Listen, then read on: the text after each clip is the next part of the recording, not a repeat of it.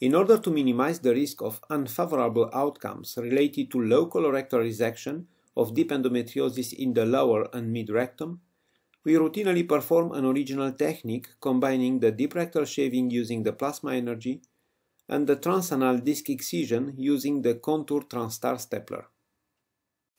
The movie shows the main steps of this procedure performed in a 30-year-old nullipara referred with a large endometriotic nodule infiltrating the right uterosacral ligament and the anterolateral wall of the low rectum, but sparing the vagina.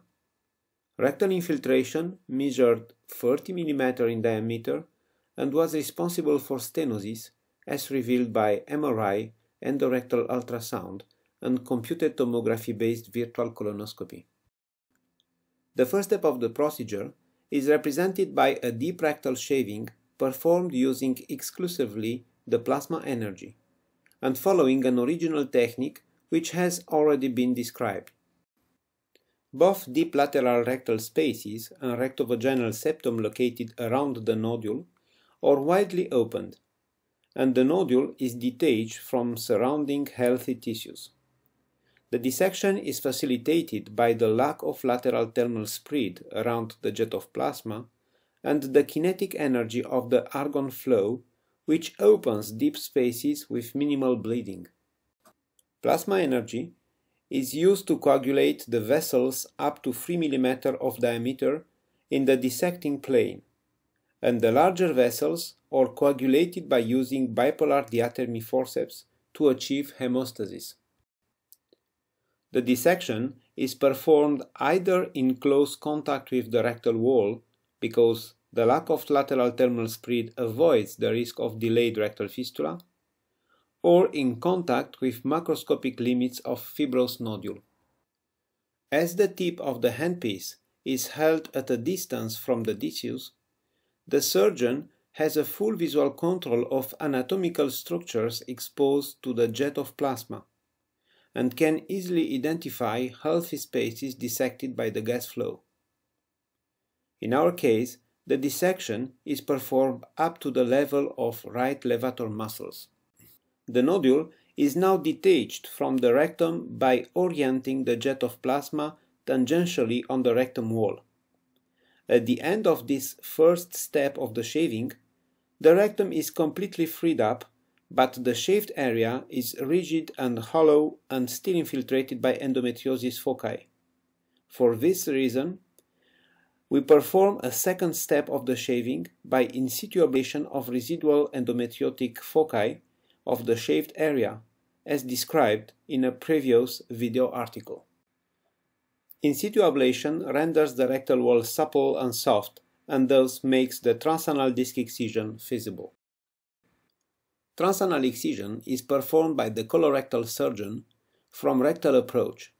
He introduces the transanal dilator and identifies the shaved area by simultaneous transanal and laparoscopic view.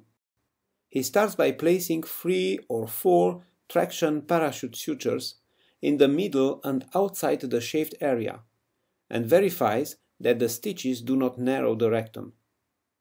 The gynecological surgeon checks laparoscopically the correct place of the stitches and makes sure that vagina is not caught inside. The traction of the stitches induces the prolapse of shaved rectal wall that can now be resected using the contour transstar stapler, which is a device originally destined to remove rectal prolapse. The lubricated head of the stapler is introduced into 3 o'clock position with the jaws faced counterclockwise. The device is then rotated and the shaved area gently pulled inside the jaws until normal surrounding rectal wall is setted within the jaws. The stapler retaining pin is applied and the stapler is closed around the tissues. After a closure period of 10 to 15 seconds, the stapler is applied and then removed. A new stapler cartridge is replaced and the device reintroduced into the rectum. This step may be repeated 2 or 3 times until full thickness resection of the shaved area.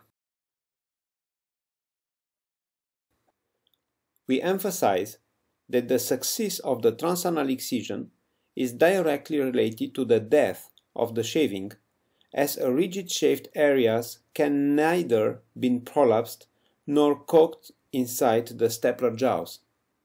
For these reasons, we believe that in situ ablation of shaved area is a deciding factor to remove large rectal wall specimen. The diameter of the specimen removed in this patient measured 60 millimeters.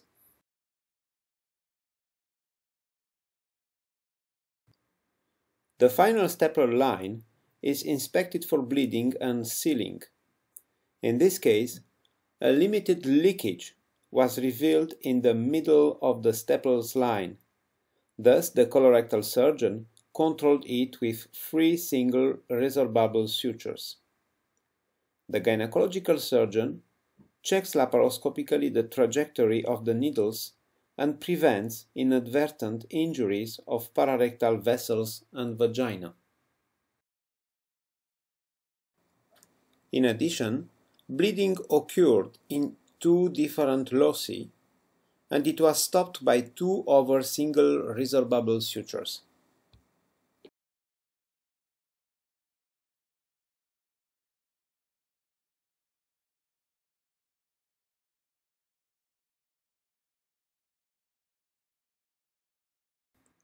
In this patient, at the end of the procedure, a Surgicel pad was applied on the stapler's line.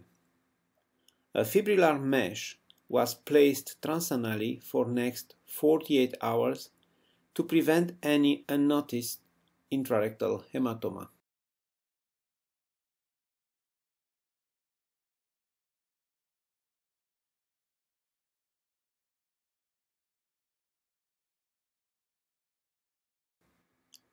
Amentorrhaplasty is routinely performed.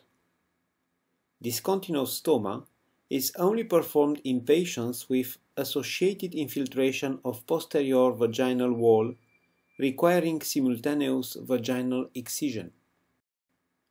Immediate postoperative outcomes were uneventful, and bowel movements were normal beginning with day 5. To date, this procedure was successfully carried out in 17 women with mid and lower rectal endometriosis with only favorable rectal functional outcomes.